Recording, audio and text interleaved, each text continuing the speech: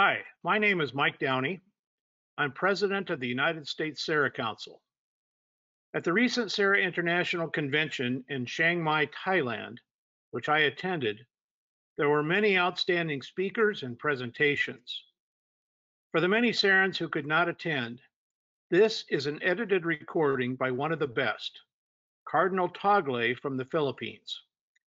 He served as parish priest, bishop, and archbishop before being appointed Cardinal of Manila. He holds numerous degrees and has held many leadership positions in the church.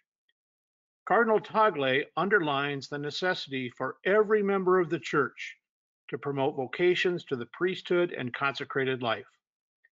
And I hope you get a sense from his presentation of his humility and incredible joy as a servant of Jesus Christ. It is palpable. Here is Cardinal Tagle's presentation.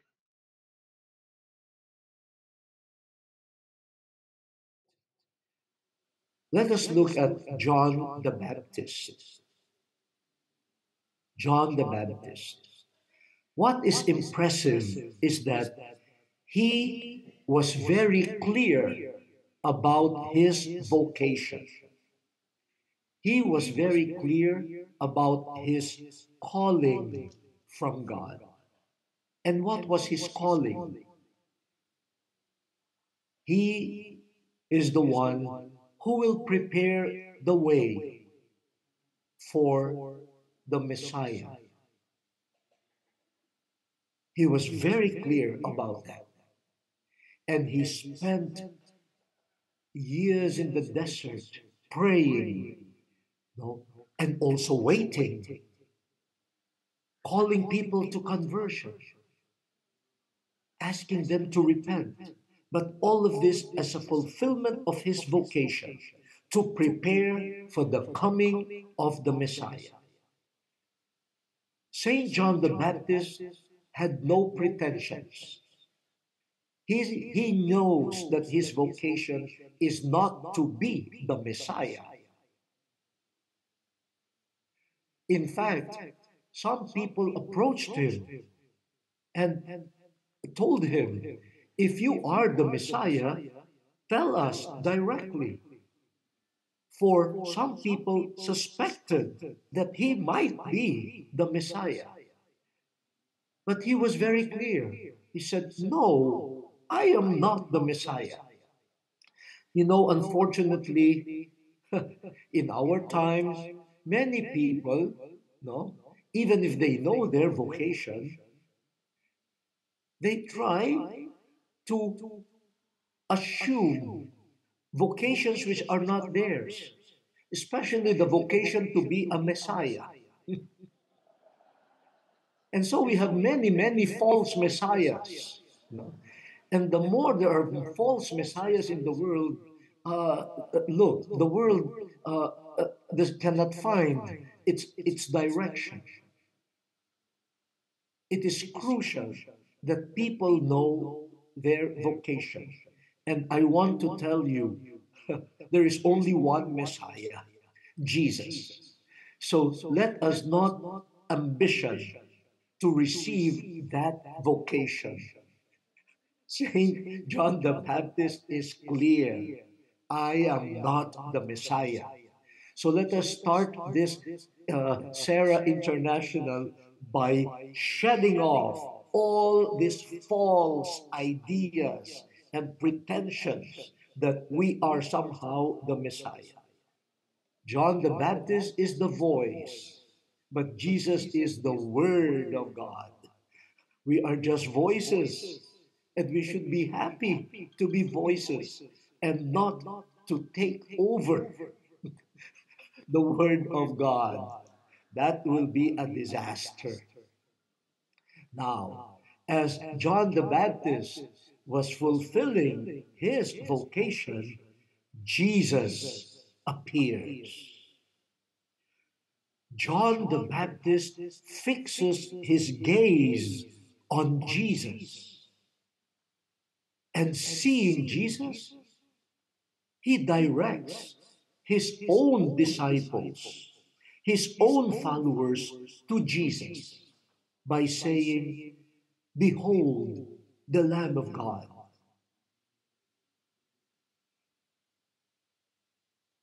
Clear about his vocation, John the Baptist was also interiorly free. He did not cling to his disciples. He did not say, "Hey, you are my disciples. You should be loyal to me. You should not go to other masters. You should be mine." No. When the Messiah came, John the Baptist, true to his vocation, let go of his own disciples and directed them to Jesus. And the two disciples did as instructed by John.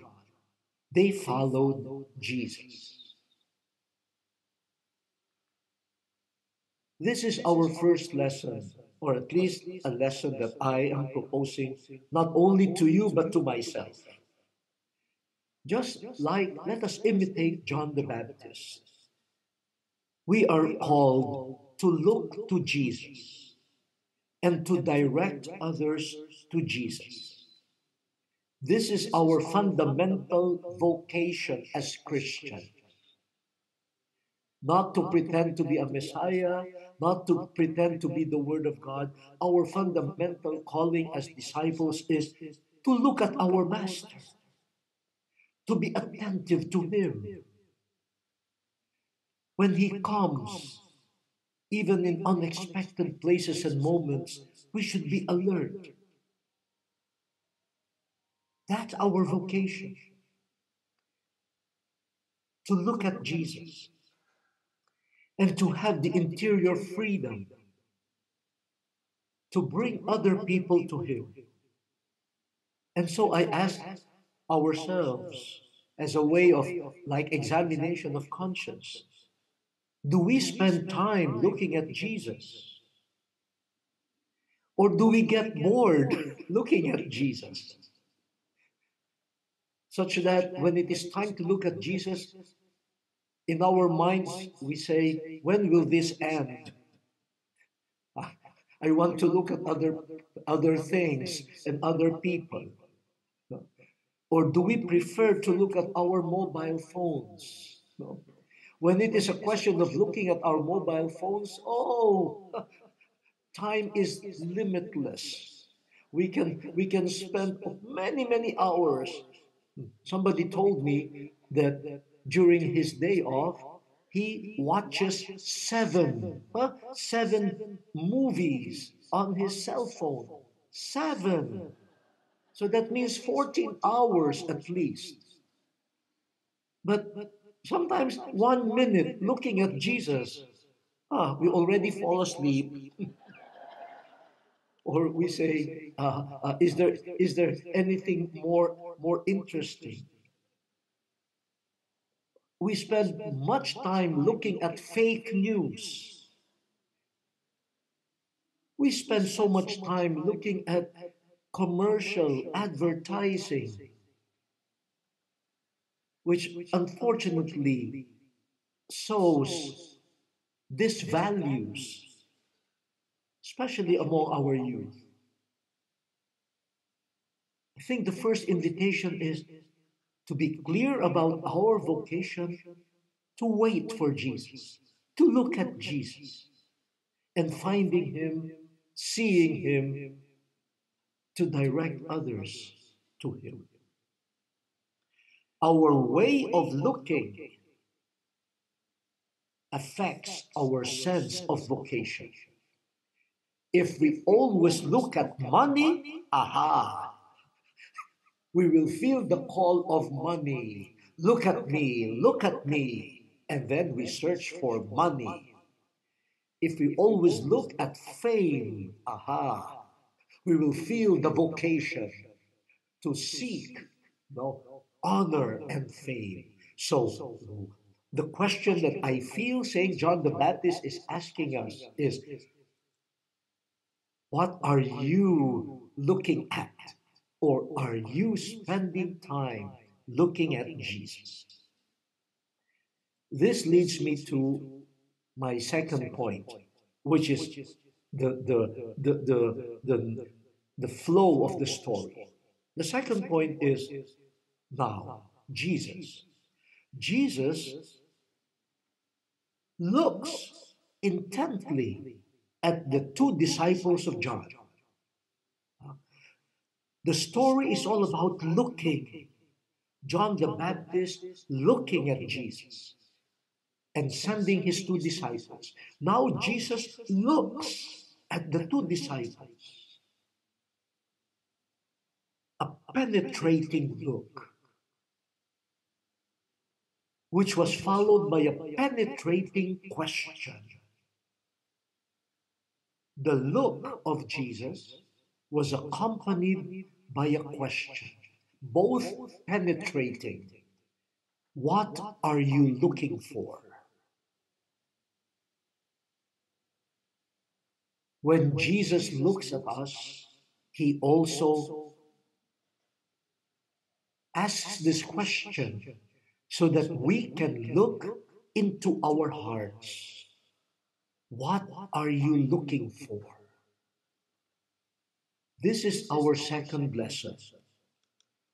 A vocation involves not only looking at Jesus, but allowing Jesus to look into me, into my heart. To allow Jesus to look into my heart. To allow Jesus to guide me into my heart so that I will see what does my heart desire? What am I looking for?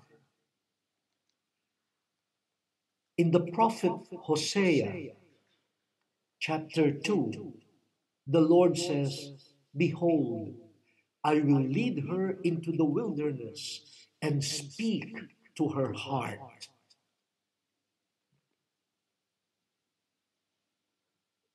One of the fundamental questions that Jesus asks us is that, what is your deepest desire? What are you looking for? But this is also a question that we often avoid. We are afraid to get into our hearts, to get in touch with the restlessness of our hearts. And so we try to distract ourselves. We become busy with many things, and some of them are really good things. But unfortunately, we assume so many things in order to avoid entering the deepest of ourselves, where we will see what are we looking for. In the process, Jesus brings us to the truth about ourselves. And when we are afraid to look at ourselves, he consoles us. He says, look, I will join you in looking at your heart. Jesus looks at us. So let us look at ourselves with the eyes of Jesus. Not just looking at ourselves from our own perspective, but looking at us, at our hearts, with the gaze, the loving gaze of Jesus. And at this point, maybe we can ask ourselves too, those of us who guide other people in their search for their calling, their specific calling, their state of life. When we look at the people, especially at the young, when we look at them, we hope that they will experience through us the loving gaze of Jesus. I remember during the Synod of Bishops on the youth, during the small group discussions, no? In my group, we asked some of the young people, what are your friends' impression of the church? You know? And one of them, a brave young girl, said, uh, "Your Eminences, Your Excellencies, do you really want to know?" We said, "Oh yes, yes, yes." And she said, "Oh well, no." The impression of some of our young people is uh, the priests are always angry, they're unapproachable, they are judgmental. When they look at us with piercing eyes, no?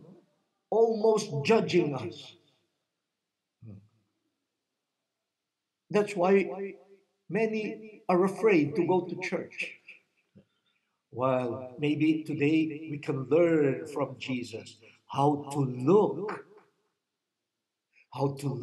at those who are searching for something with the gentle but penetrating eyes, which leads people to their deepest heart of hearts.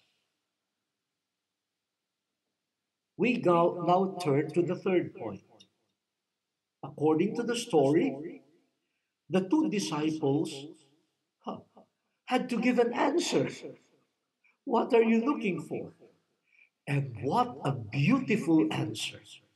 I don't know whether they were prepared, but they got in touch with the deepest part of their hearts. And probably for the first time, they realized what they were looking for. They said, "Lord, where are you staying?" They were looking for the place, the home of Jesus. Where does he live? Where does he dwell? That reminds us of the psalm, no? Only this I seek, to dwell in the house of the Lord.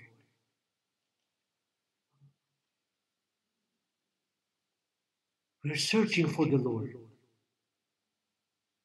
We're searching for his domicile. Where can I find you? Where will I go to find you? That is the cry of the heart. And only Jesus can evoke that search. And to their heart's desire, Jesus responds, "Come and see." It was Jesus' invitation to a heart that has realized what it is looking for. Come and see. It is a response to a restless heart that is searching for someone, for some place, but now it has a face. Jesus, who invites now. "Oh, I know what you are looking for. Come and see." The disciples go with Jesus. They see where Jesus lives. And this is another item in the gospel. They stay with Jesus. Come, see, and then they stay with Jesus. This is our third lesson. We have many many desires. But we believe that beneath all our many desires, is the fundamental desire to know Jesus. And we also believe that Jesus will not frustrate that desire. He will fulfill that desire. If only we are honest, if people are honest about what they are looking for. But Jesus is gentle. He will not force himself on us. He will invite us to come and to see for ourselves. Just like the two disciples of John, the response is active. It is not just a desire. The desire must move to action. And Jesus invites the people who desire to see him to act on it. Very often, we maybe just remain on the level of the desire, but then the action, come, come and see. And after coming and seeing, the two disciples decided to stay. This is the path of discerning a vocation in Jesus. And so, gently, let us guide, especially our young people, to enter their hearts. But let us begin with ourselves. We who have heard the vocation as Serra members to guide, to pray for vocations, and to guide others to discover their vocation. Where do we prefer to go? When Jesus invites us, do we follow instinctively? No. But when others, like when movie actors or celebrities invite people, come to my concert, come to my movie, oh, they all go, they fight for tickets, they fight for the best place. So let us also check. When there every day we get a lot of invitations, but where do we go? Where do we prefer to go, and why? What does that invitation satisfy in me? Or maybe it will just frustrate me. What do I prefer to see? Come and see. With whom do we prefer to stay? Why? And maybe we, vocation promoters, as we will see later on, should give a real testimony about the beauty of coming to Jesus, seeing him, and staying with him. Which leads me to the fourth and the final point here. As we saw, the story continues in what I will call a missionary mandate. And this was not anymore, as it were, ordered by Jesus, but it came almost spontaneously. The disciples who came and saw and stayed, now they were running around. Andrew, one of the two disciples who went, saw, and stayed with Jesus, now seeks out his own brother, Simon. Look at that. Come, see, stay, and now go and search. He now goes and searches for his brother Simon. And he leads now Simon to Jesus. What John the Baptist did to Andrew, now Andrew does to his brother Simon, leading him to Jesus. And Jesus looks at Simon intently, that penetrating, mysterious gaze, and tells him, you are Cephas. A new name is given to Cephas. Again, a penetrating look. Jesus looks at the heart of Simon. Jesus invites another person, Philip, from Bethsaida, the place of Andrew and Simon Peter. Jesus invites Philip to come and follow him. Now, Philip, in turn, seeks out another friend, Nathanael, to inform him about Jesus. Philip uses Jesus' own words to Nathanael, come and see. And it has generated a story. The words of Jesus are now being used by those who have discovered their vocation, and their vocation has become a mission. Now they tell others, come and see. As I have already stressed, that this is our fourth and final lesson. A Christian vocation focused on Jesus is also always a mission to share with others our experience of Jesus, the way he has looked at us, the way he has asked us our penetrating question, the way Jesus has invited us, what we have seen and heard and touched about Jesus. This is what St. John, the Apostle, says in his first letter. What our eyes have seen, what our hands have touched, what our ears have heard about the word of life, now we in turn proclaim to you, so that our joy may be complete.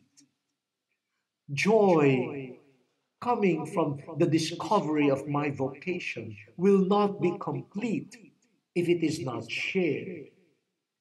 A vocation that proclaims Jesus through mission generates other vocations. John the Baptist, Andrew, Peter, Philip, Nathanael. Wow! Vocation generating other vocations through mission.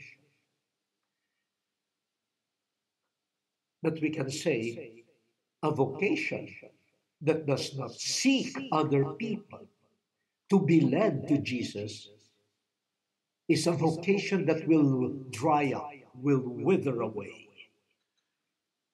A vocation remains alive when it goes out, searches for other people to be led to Jesus with the same invitation of Jesus. Come and see. If those people who say they have a vocation do not seek out other people to lead to Jesus, we will have a vocational crisis. A vocation crisis is often rooted in a missionary crisis, beginning in the homes, when the parents do not exercise their mission of transmitting the faith, of leading their children to Jesus, we will have a vocational crisis. It is always connected to mission. So we ask ourselves, to whom do we take our families and our young people? To a concert? To a movie theater? To a shopping mall? I'm not saying that those things are not good. They are, but please, let us not forget Jesus as the most important destination so that our joy may be complete.